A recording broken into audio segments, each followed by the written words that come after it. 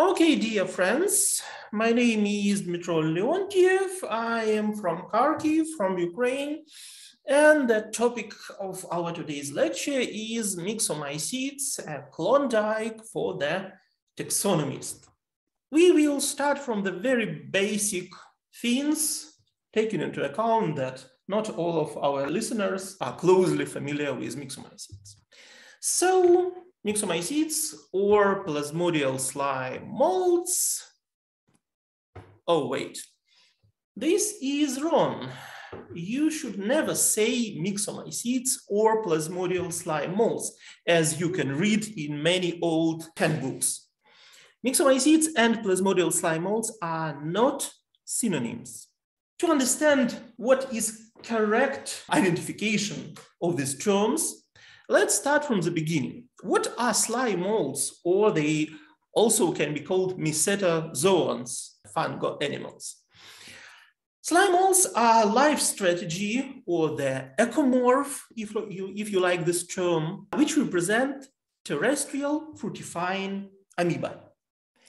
Any organism which has a life cycle including airborne spore, amoeba or amoeba flagellate, and the fruiting body forming in terrestrial condition and containing airborne spores can be called slime mold or mycetozoan. Any exclusion, for example, if the fruiting body is not forming in the terrestrial conditions or feeding stage is not represented by amoeba, any exclusion will also exclude the using of the term slime mold. You see that between amoeba and fruiting body, there is a question mark because there are different ways for amoeba to produce a fruiting body.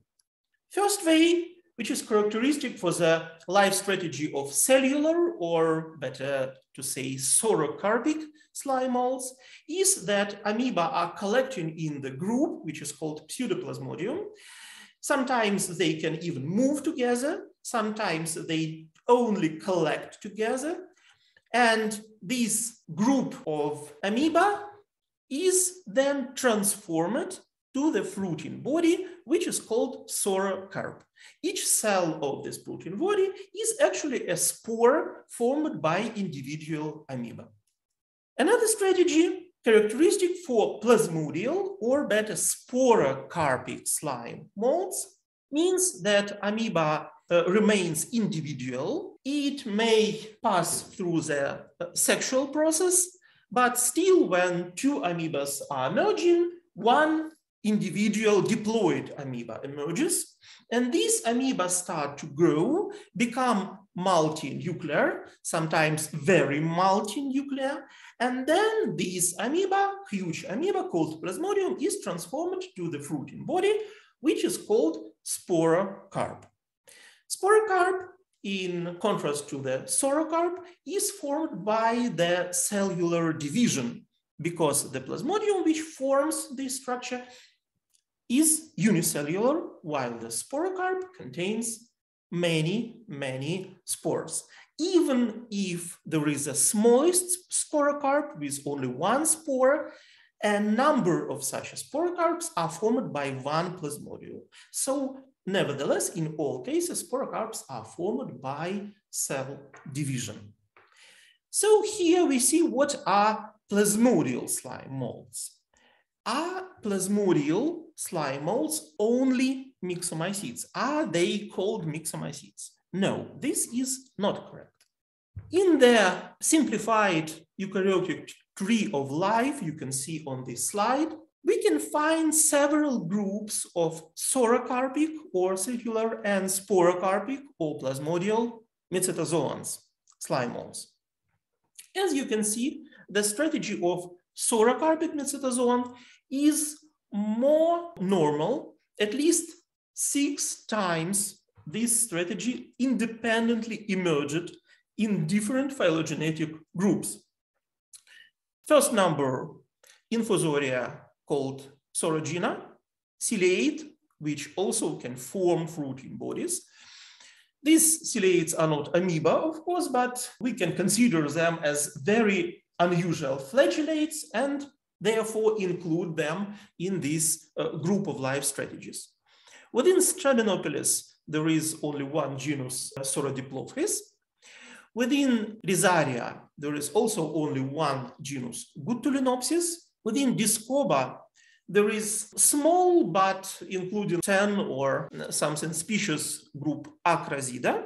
Within relatives of fungi, Christidiscoidea, there is only one genus, Fonticula.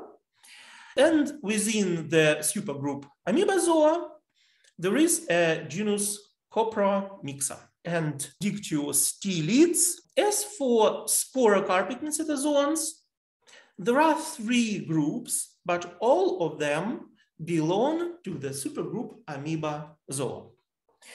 So plasmodial or sporocarpic mycetozoans are all members of Amoebozoa.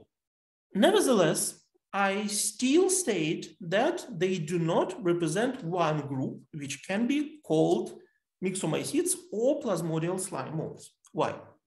Let's have a brief description of the history of understanding of the slime mold diversity. In the 19th century, in the first half of the century, Myxomycetes were described as a taxonomic entity. They were known before, they were known even from 17th century, but as a taxonomic entity, as a subclass and then class, they were described in the first half of 19th century. The cellular slime molds were described in the second half of 19th century, and in this period, they received a name Acrasiomycetes, also a class within the kingdom of fungi or kingdom of protista or kingdom of plants, depending on the taxonomic concept used by the definite taxonomist. In 1973, famous myxomycetologist Rostofinsky separated Myxomycetes on 2 subclasses, endosporic and exosporic, depending on the way of spore formation. In endosporic Myxomycetes, all spores are formed within the sporotheca, a kind of sporangium, which is covered by its own peridium. For the exosporic Myxomycetes, spores are formed on the surface of the fruiting body and do not have a common peridium. In 1970, Lindsay Olive discovered a 3rd group of mycetozoans, which he called Protostelia.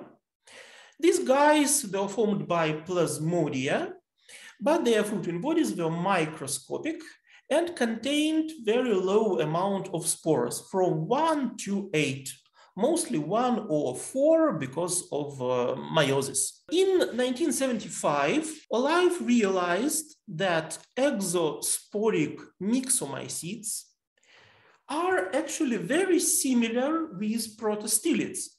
It looks like a group of protosteloid fruiting bodies, single spore fruiting bodies, are combined on one hypotelic structure. And he created the class Protosteliomycetes, which include microscopic protostelida and exosporic Myxomycetes.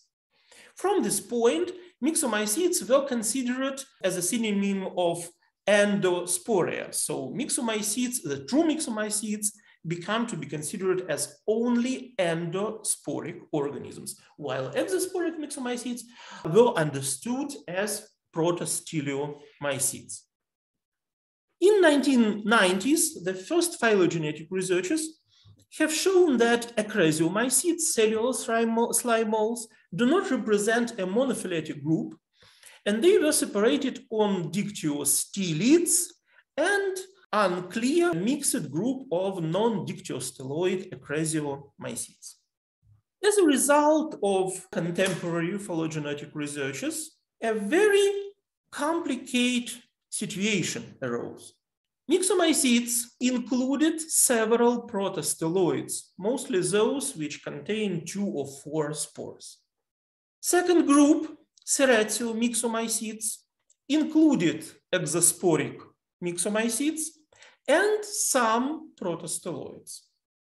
And Dictyostelids which are cellular slime molds, were also included in the group, which is called now Eumycetozoa, true mycetozoans. This group is mostly considered as a phylum with 3 classes: Myxomycetes, Myxomycetes, and Dictyosteliomycetes. At least this is a classification we published in 2019. But this is not the end, because a lot of protostelids appear to be not closely related to Myxomycetes. And now we know at least 6 independent branches of non-eumycetozoan protosteloids, which belong to different branches of the supergroup Amoebozoa.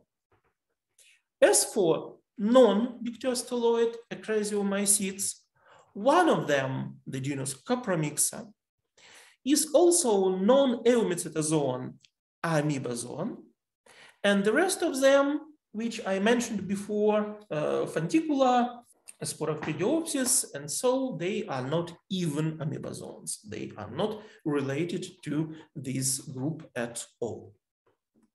So most, but not all, of the slime molds belong to the supergroup Amoebozoa. In the phylogeny provided by Kang et al. In 2017 and used also by Saina Edel in 2019, Amoebozoan are separated on 3 branches: Tubulinia, Evosia, and Discosia. And you can find slime molds in every of these branches, sometimes even in several sub-branches of each group. Let's see what are they.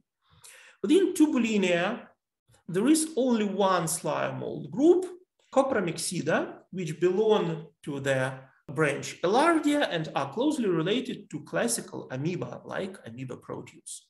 Within Evosia, we see the phylum Eumycetozoa, which includes only slime mold taxa, including Myxomycetes, Myxomycetes, and Dictyosteliomycetes. Those which are red are plasmodial, those which are blue are cellular. Also within Evosia, there is another branch called Variosia, where we can find at least 3 different orders of protosteloid slime molds: Protostelida, Fractovitellida, and Cavostelida. And within the 3rd branch, Discosia, there are only several species of protosteloid slime molds, which we can find within orders Vanellida, Pellitida, and Acanthamoebida. For the Acanthamoebida, it seems that they did not even create a separate genus. Some of representatives of the genus Acanthamoeba form fruiting bodies with 1 spore. So, to make a brief conclusion of this part of the lecture, those groups which are marked by red color are plasmodial slime molds. As you can see, they belong to 1, 2, 3, 4, 5, 6, 7, 8 branches within Amoebozoa and do not represent a monophyletic group. As for Myxomycetes, these are one of these 8 branches. Therefore, you should never say Myxomycetes or plasmodial slime molds. Let's go deeper to the taxonomy of Myxomycetes. The traditional classification of this group was created in the beginning of 20th century and become canonic or even iconic in 1968 when Martin and Alexopoulos created their famous monograph, the Myxomycetes. This is typically combinatoric classification based on the combination of characters. Basically, these were only 3 characters: the presence of capillicium, the threads inside the fruiting body which help to disperse spores. Capelicium can be present or absent, very simple. Second character is lime, salts of calcium, which can be accumulated in fruiting bodies. No one knows exactly why they are accumulated. One of the popular but still unproven theories is that these are remnants of cytoplasmic calcium, which is necessary for actin-myosin interaction while the plasmodium is moving. So the faster plasmodium moves, the more calcium it needs, and then this calcium cannot be accumulated in spores, so it is accumulated outside of spores, somewhere in the uncellular part of the fruiting body. And the last character is melanin, which is accumulated in spore walls and also in some other structures of the fruiting body. It makes them, of course, brown or even black, and it can be accumulated or not. In most of taxonomic groups in 20th century, such combinatorial classifications were created. And as we all know, in most cases, these classifications failed to describe the real evolutionary relations within the group. And this is also true for this traditional classification of Myxomycetes, which failed in many important points. But to understand what's really going on with the phylogenetic relations within the group, someone must develop molecular markers for the molecular phylogeny. And this appeared to be unexpectedly difficult because Myxomycetes are a very old group. All the branches of this class are extremely old, and this makes them very different. They went very far in forming their molecular individuality. For this reason, such markers as ITS region cannot be used for this group at all, but Irina Yatyuk is trying and got some success with it. But in general, ITS is too variable to check the phylogeny within the genus. So we use mostly the 18S RNA gene, which is still extremely variable. You can see the fragment of alignment of 18S. And you can see that in some points, it is actually inalignable. Or, for example, here, I think the MAFT is wrong because it is shifted.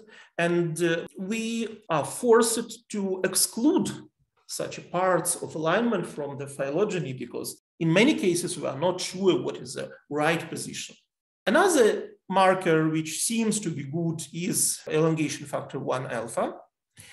But in spores, it has very low concentration and it is not easy to catch it, even if you have good primers. And we have only spores because for most of Myxomycete group, you cannot cultivate them at all. The third marker, which seems to be more or less useful, is cytochrome oxidase 1 subunit.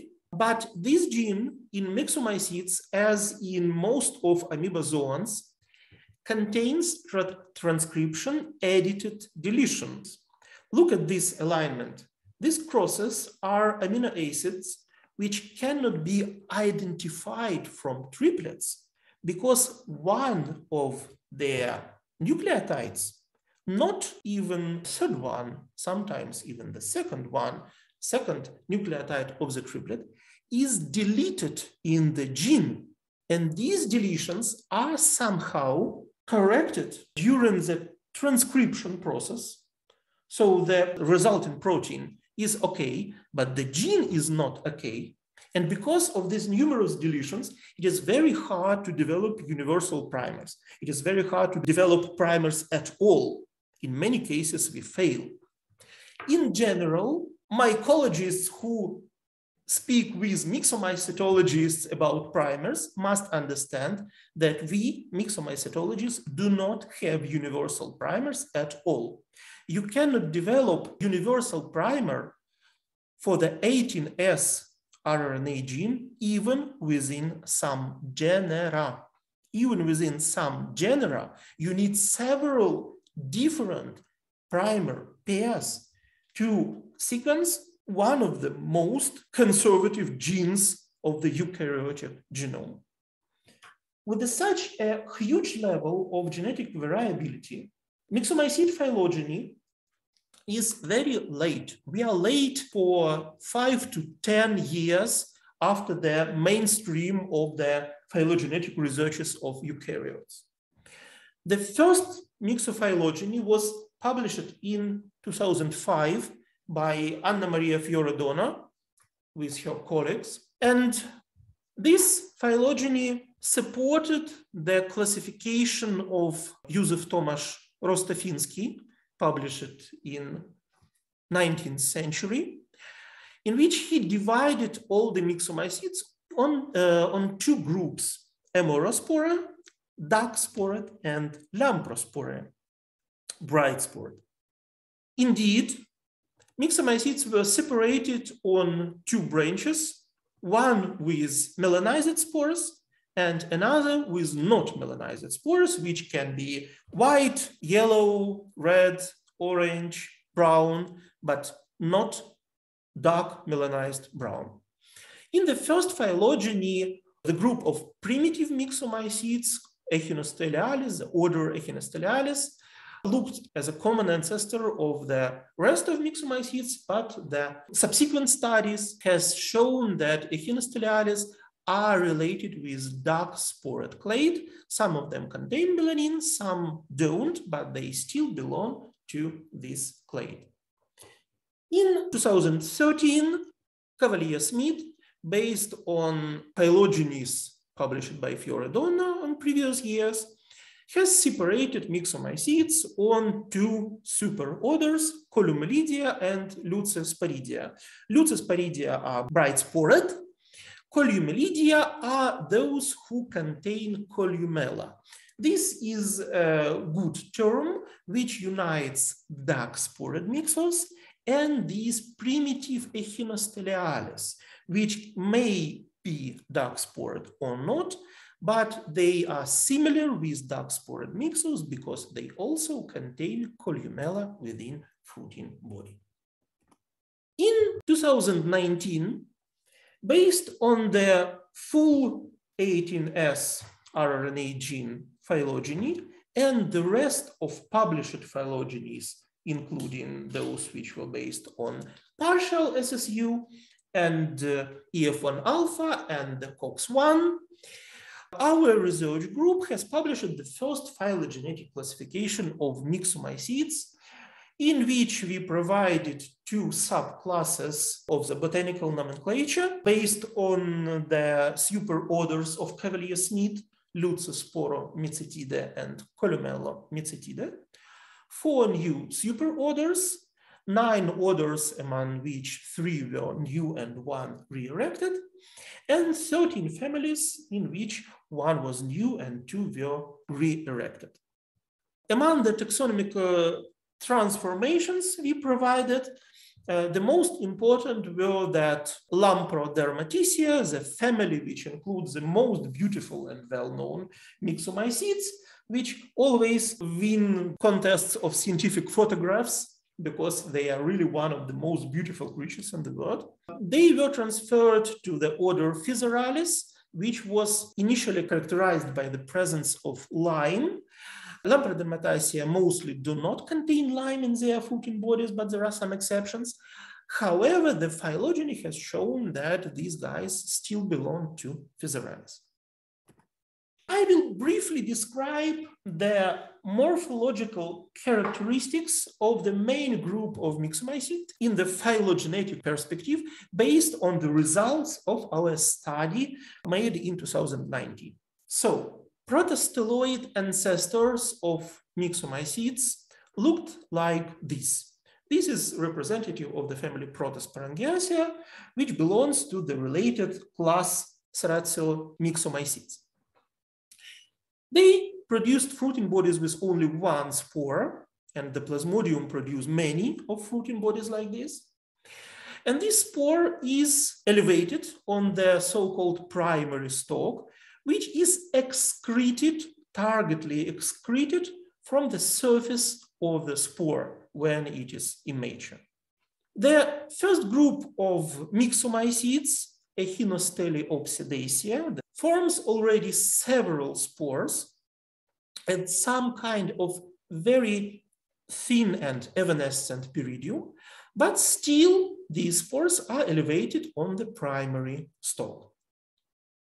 The next group, Echinostelaceae, form a somewhat larger fruiting bodies, but still microscopic. You cannot see them without a good lens. They form a peridium, which is evanescent, and they start to form some kind of columella, a structure which unites the stalk and the sporotheca, maybe just for mechanical reasons. The most primitive sporotheca is formed by just one spore, which remains attached to the stalk. The very important step was the formation of capillicium. Capillicium, the primary capillicium, is formed by the vacuolar tubules within the cytoplasm of sporotheca. Before spores are formed, there is a cytoplasm which will not be included in any spore, and this cytoplasm was used to form tubular structures which first hold spores together and then help to disperse them by slow portions.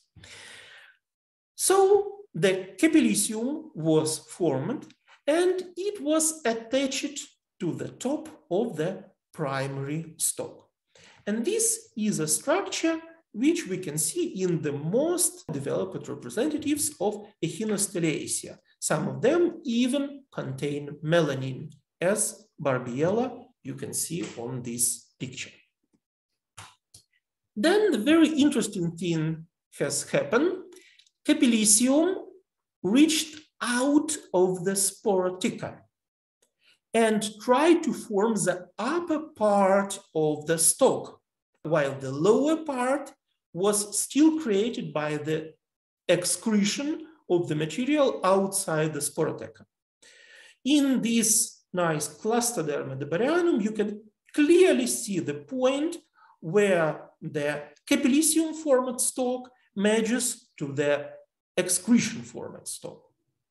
Capillicium formed stalk is harder, is more elastic, and needs less amount of material.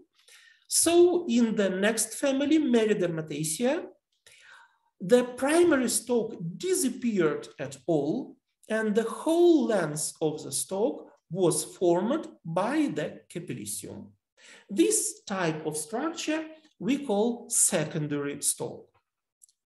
Another thing that secondary stalk allowed to make sporocarps larger because it can hold a bigger weight, a bigger amount of spores. In this situation, the peridium, which also can take these spores, can hold them together while they are maturing, must be thicker.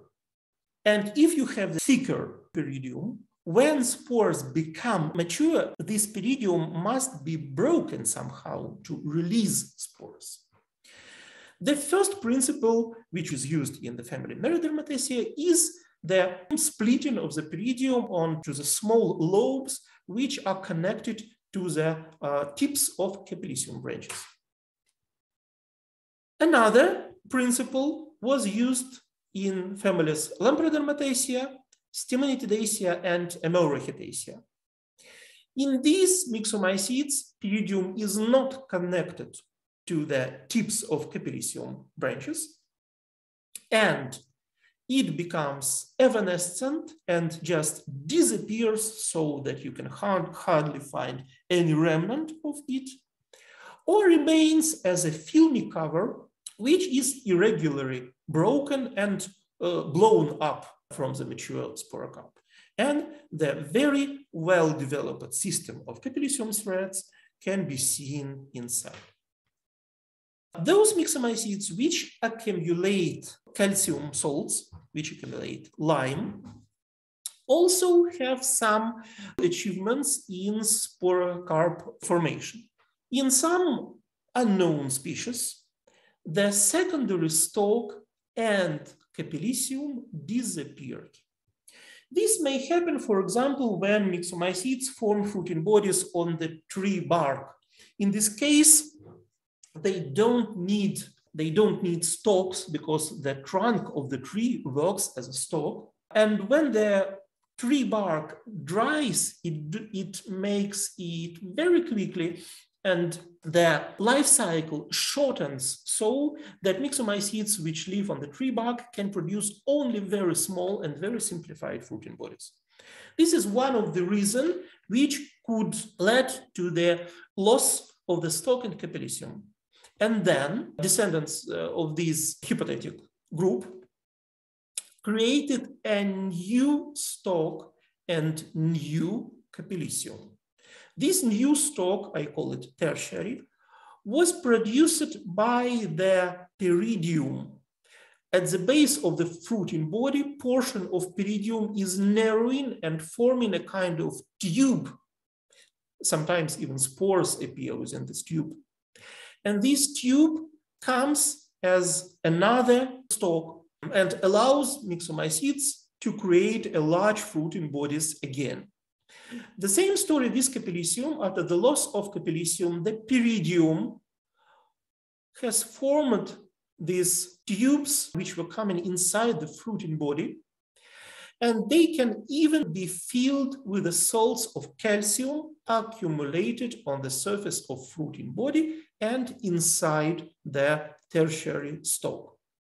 In this case, you can find in the family Physaceae, lime salts, lime accumulations can be found in all parts of the fruiting body, including surface of the peridium, inner space of the capillicial tubes, and inner space of the stalk.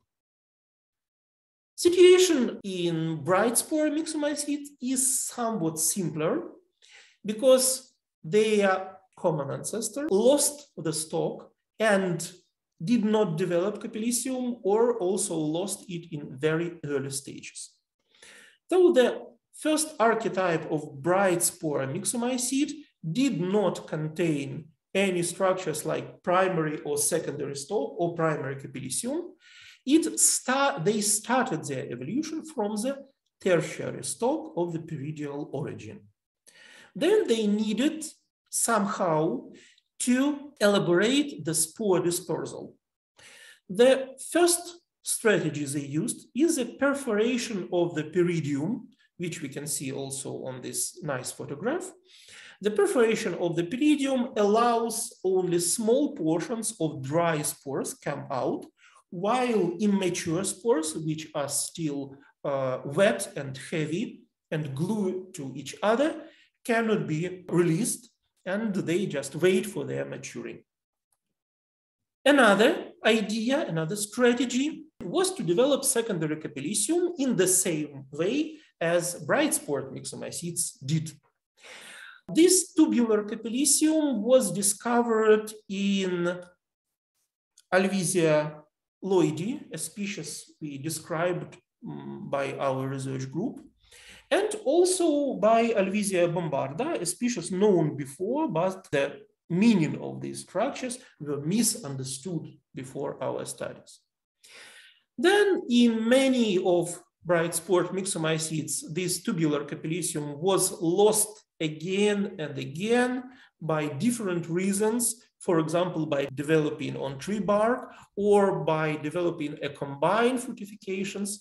All these different reasons led to the loss of secondary capillicium in many representatives of bright spore Myxomycetes, but those which still have it formed a very elaborated tubular capillicium with nice bright ornamentation. An example you can see here is genus Trichia, in which these ornamented tubules of capillicium are not connected to the peridium anymore and represent so-called elateres, which are formed within the spore mass. These were general things about the morphological evolution of Myxomycetes as we understand it based on the recent phylogenetic data. These morphological considerations are not yet published. I am planning to write a special paper about this. If we go even deeper, let's consider the family Reticulaceae, which is main topic of my research. This is one of the eldest families of Myxomycetes, described by Prof. also, our classical researcher. But the first description of species of Reticulaceae belong to the 70th and 80th century. This is really old taxon. And this is understandable because representatives of Reticulaceae are very large as for Myxomycetes. Their fruiting bodies are centimeters or even tens of centimeters large. And in immature stage, they are very, very bright. And in the forest, on the dark, wet wood, you can see bright orange or bright pink fruiting bodies. So they were found and described in very old times. In traditional classification of Reticulaceae, there were only 3 genera: Lycogala, one of the most known Myxomycetes at all, Reticularia, and Tubifera. You can see them on photographs below. The family was characterized by several clearly morphological characters. They all have combined fructifications, so not individual sporocarps, but a number of merged sporocarps. Sometimes you can still see them as in Tubifera. All these small rounds are individual sporocarps. Sometimes you cannot see them at all as in Reticularia. They all don't have stalks. They all are covered by thin membranaceous peridium. Their spores can be reticulately or varicosely ornamented. They don't have true capillicium, but they have so-called pseudocapillicium. Pseudocapillicium are just remnants of the walls of individual sporocarps. After several years of our studies, all these list of characters, which you can find in any identification book, was corrected. We have found that Reticulaceae may be represented by simple sporocarps, not only combined. They may have stalks, including a secondary stalk and so-called hypotelic stalk, quaternary type number 4. There are different types of peridium, not only membranaceous, but also coriaceous and cartilaginous. Spores from the other side can be only reticulate, and all the representatives which have varicose spores do not belong to this family. Capillicium can be found, and it is normal in the genus Lycogala, and it is normal in some other genera which were described or validated by us. As for the pseudocapillicium, it still can be found, but in most cases, the structures which were called pseudocapillicium appeared to be a true capillicium. So we changed it strongly, considerably, even the description of the family. As for the genera and species of this family, in this picture, you can see what we have done already. For some species like Tubifera ferruginosa or Tubifera microsperma, one species was separated on many. Here, by the way, I did not include 3 species described last year, which even 4. So the number of X Tubifera ferruginosa is even bigger. In some cases, representatives of the genus Tubifera were transferred to another genera, genus Siphotichium, which we re-erected and enriched by 2 new species, and the genus Alvisia, which we re-erected and enriched by 3 new species. and the genus Licetalium, which we re-erected. And the last year, Yukinori Yamamoto also created new combination for this genus based on our data. And so on and so forth. The project I'm working on right now is about Lycogala, where 3 related species, Confusum, Epidendrum, and Exigum, seems to represent over 40 biological species still to be described. Within the phylogeny of Reticulariaceae, we see 4 clades of the X tubiferas. 3 of them are related, but separated by rather long branches. These are Tubifera, Cyphoptychium, and Alevisia. And the 3rd one is not even related to the rest. And this is a new genus we described in 2019 called Tecotubifera. For the genus Reticularia, we have found that all representatives of this genus which have verrucose spores belong to another family Cribrariaceae, and therefore cannot be considered within the genus Reticularia, and we re-erected the genus Licetalium for them. Now this genus is already included in some identification handbooks. And the last, new species. Here you can see the new species of Tubifera we described. All these descriptions were based on molecular data, but we all understand that the new taxon, which has only molecular characteristics and no morphological characteristics, is useless. Even if this taxon exists in reality, we cannot handle with it. We cannot use it in the regular biodiversity researches. So we need new morphological characters, and I was looking for them very seriously and realized that for Tubifera, the most important are the color of immature fructifications, which can be red, yellow, orange, salmon color, flesh color, and so on. Another, the surface where you can see the tips of individual sporocarps. This is a merged fruiting body, so-called pseudoetalium, and on its surface you can see the tips of individual sporocarps, and their shape is very taxonomically important. And the last character is the inner surface of the peridium, which can be ornamented by the rings, by the craters, by the folds, or can be nearly smooth. I want to emphasize that before our research, these 10 species you see on the screen were considered as only one species, Tubifera ferruginosa. Sometimes I wonder how blind scientists can be if they just believe to the books when they open the identification textbook, go to the identification key and see, okay, if I see these characters, this is Tubifera ferruginosa. And different specimens of this species look so different, but the identification book tell you that, oh, this is Tubifera ferruginosa. Okay, I agree with this, and forget it. Another group, Cyphoptychium and Tecotubifera.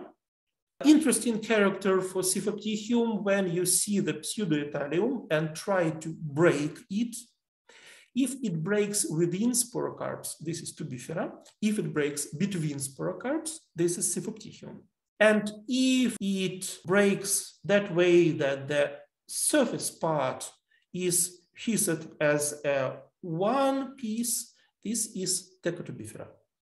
Important characters here are columellas, which can be branched or unbranched, and can be tubular or solid and reticular, like here.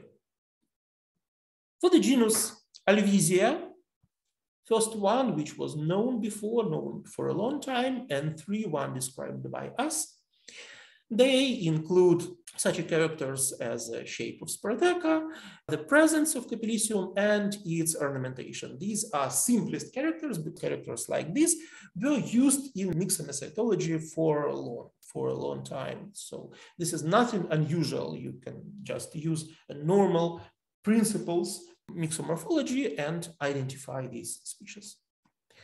And the last one, my beloved Lycogala, with which I'm working for 3 years already and extremely far from the end. This is a picture I made, I think, 2 years ago. And here there are only 20 ribogroups, which are far enough from each other to represent a biological species. And this is also supported by the COX-1 phylogeny. So we have 2 independent genetic markers. So here there are 20. Now we have already 42. And recently we received new sequences from the new regions, including China, and there are also several new. So I think that what was called Lycogala epidendrum is represented in the world by at least 60 different species, maybe even more. Why they were considered as only one species? Because the species is too well known.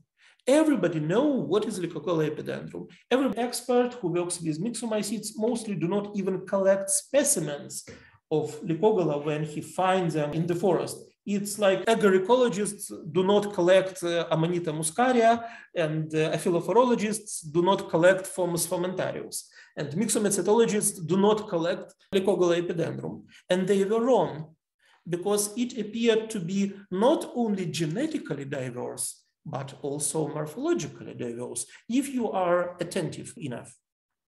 For example, different Lycogalas have different pigments in the immature fructifications. They can be yellow, pink, salmon, almost red, and so on. They have rather different ornamentation of this on the surface of the peridium, and even different colors, from black to light yellow. But the most important is that when you take the peridium of the fruiting bodies under microscope, you see a lot of different structures. And these are structures never described before. We described them in the paper, which is nearly published in Nova Hedvigia in this year, 2022. Before our studies, there were only 3 types of peridium ornamentation described. Single vesicles. These vesicles are cells formed by the remnants of the cytoplasm released on the surface of the peridium when the sporocarp matures. So these vesicles can be free, they can merge together, and they can form such a tough complexes. Our research have shown that these vesicles can contain individual crystals, druses of crystals, oil droplets, pigmented oil droplets, birefringent oil droplets, granules, pigment accumulations. And from outside, they are also very different. They can be ornamented. They can have only 1 layer walls or several layer walls, and the outer layer can be smooth or granulated or ornamented. All these variants are available. For me, the most exciting discovery is discovery of crystals, which can be seen only in the polarized light. I have discovered this accidentally. I just turned the condenser of the microscope to the polarized light to see details of these vesicles better. And I was really surprised to see such plenty of beautiful colors within every brown vesicles. The chemical analysis we made with the help of our biochemists here in Greifswald has shown that these crystals contain calcium. So maybe this is a kind of lime, but lime accumulations are very unusual within bright spore Myxomycetes. And calcium accumulations were never discovered within peridial vesicles or any other vesicular structures on the peridium among bright spore Myxomycetes.